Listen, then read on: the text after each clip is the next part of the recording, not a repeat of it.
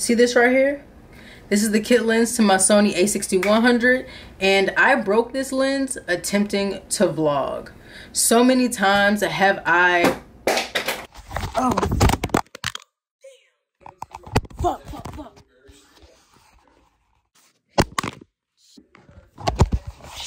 So after the 180th fall, I decided to buckle down and to actually start searching for a compact camera. At first, I wanted a film camera, but the way film prices have increased, and it's super hard right now to get 35mm like anything. So I canceled that out immediately, and plus I did want to do video too. So I was like, I need a compact camera, but I did not want one that was outdated.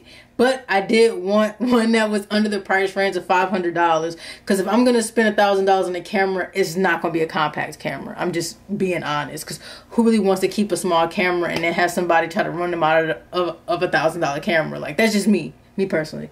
So coincidentally, like on my heavy top search, I was really looking for a compact camera, and I came across the Sony ZV1-F. Forgot the F almost. So the Sony ZV1-F is a small compact camera with a flip out screen. It turns and everything. It's really cool. It's a vlogging camera. It's made for content creators, people that do TikTok and things like that. I also heard it's very good for streaming. You can kind of like connect your little HDMI to your TV set or your computer or something like that. I don't know how streaming works, but you can stream on it. It's really cool. So I've heard. Yeah, so I really spent the day really just playing with the camera. Like, as soon as I got it, I called up some friends and I said, let's work. You know, I'm a photographer. I really wanted to make sure that this was photo compatible. Like, I wanted to make sure the photos were decent. Not too many people who reviewed this camera took photos on this camera, so I decided to go out and link up with some friends and take some photos. So I'm gonna start up and show you guys how that went. Your every kiss,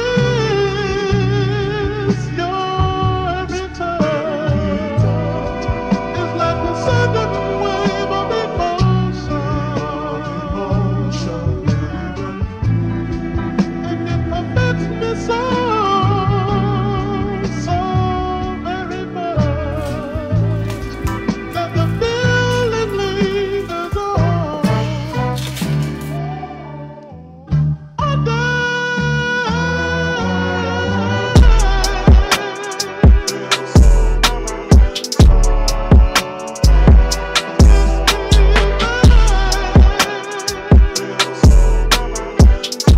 I should have said this in the beginning of the video, but better late than never. Sony did not send me this camera. This is strictly my opinion coming from the consumer's point of view. I literally like accidentally pre-ordered this camera like 2 days before it dropped. So strictly consumer. I'm not one of those reviewers that, you know, Sony sends the cameras to and they actually review it. So one of the most important things that was very important to me when it came to getting a compact camera was imagery. I am a photographer. I wanted something that was quick and easy on the go, not only to do videos, but also to take pictures. So unfortunately, this camera only shoots in JPEG. It does not shoot RAW, which kind of hurts because as a photographer, I don't know about y'all, but I love RAW. It's so easy to manipulate. It's so like fun. So I was like this close to like canceling the order or to return the camera and go ahead and getting the Sony ZV1-F, because it shoots in JPEG and RAW. So like that's big for me. Like, so I'm in my head like, yeah, look Jody, like bro, it's just something small and compact for you to take simple photos and just go. Nothing drastic, no shoots, no nothing like that. So I kind of have to remind myself that when it came to not just this camera, but just getting a compact camera in general. So as for the images came out fairly decent. Again, I had to continue to tell myself, Jody, it's not like a professional camera, so you cannot expect your pictures to come out super crisp. They do shoot in JPEG, so to me, JPEG is like RAW with a little filter over it. So low key, your photos already edited low key. So you don't have to do that much editing on it. Everything that you've seen, I did not edit. I just kind of just showed it to you guys because I wanted you guys to see like the footage raw and uncut.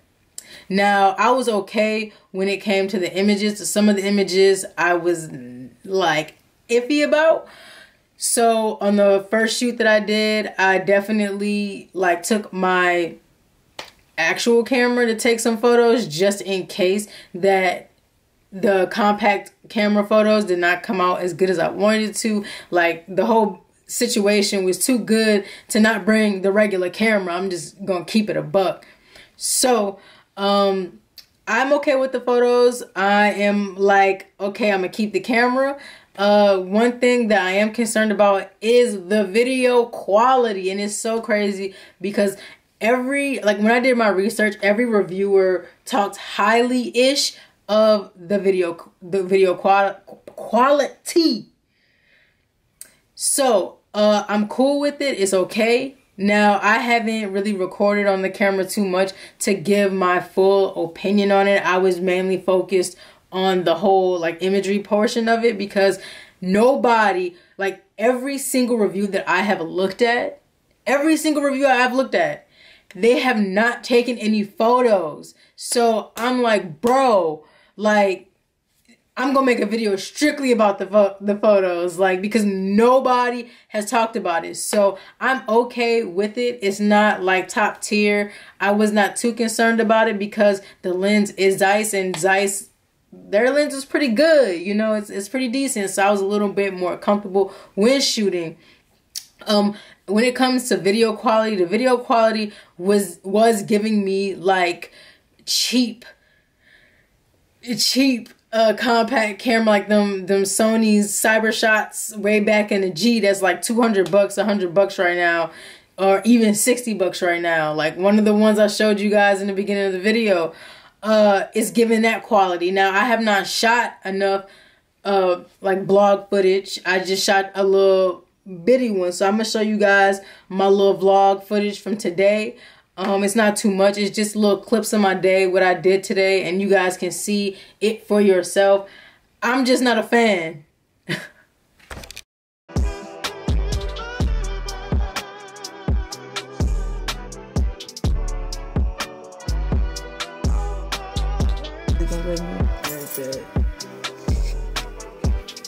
Come on, bro. You gotta come in here, son. Welcome.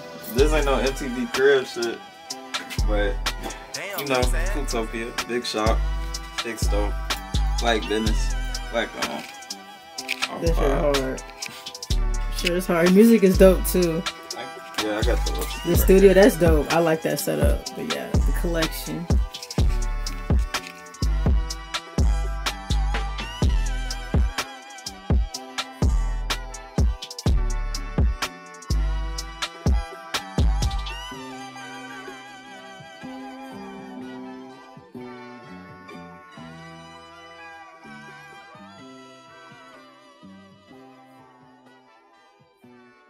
As you guys can see from the footage that I just showed you, it's literally like some of the images is like, okay, this cool. I can see why someone would want to vlog with it. And then at the same time, okay, no. You know what I'm saying? That's just me, my opinion. Maybe my standards are a little bit too high because I am a content creator with a, you know, decent setup.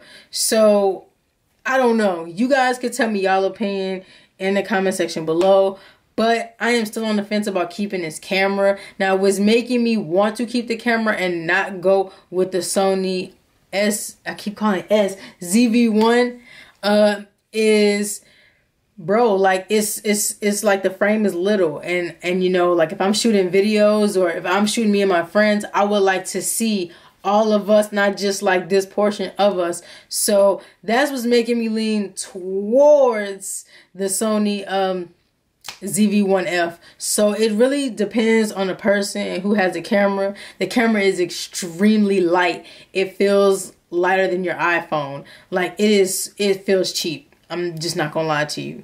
But the quality is decent. Like me personally, Do I think that is worth $500? 548. That's with tax.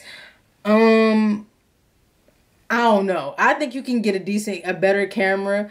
Me personally, if you do some searching, like on eBay, you could probably get a better camera, a better setup for that price. But I don't think that the camera is worth what I paid for it. I feel like the camera is worth like $300 in that frame, but nothing more than that. So the price range is decent, but I can see why they made a profit over it. But that's really all I have to say about this camera. I will be using it a lot more. You might see it in some of my videos. I may not tell you I'm using it, or maybe I might. But that's really all I have to say. I've only had the camera for 48 hours, less than that. So I'm going to shoot some vlogs and do some things with it. And I got 2 weeks before I can return it. So I'm going to let you guys know if I kept it or went ahead and got another camera. But if you guys do want to see my vlogs with this camera, make sure you go to my other YouTube channel and subscribe to my vlogging channel. I have not really been that consistent, but I am going to be a little bit more consistent with that channel. It just follows me in my life after graduating and my growth over time. So I think that would be really cool, especially if you guys are, you know, I don't know. If you guys are interested in what I do and how I do it, just go ahead and subscribe to my channel. But that's all I have to say right now about this camera. Maybe in a month or two, I'll kind of give a full overview on it. But I want to get a quick, I wanted to do a quick review on it, especially when it came to the imagery, because that is so important to me. Like, photos are so important to me. If I can't take pictures on it, it got to go back. I'd rather shoot in 1080p than to get shitty photos. No cap. I'm out. Peace.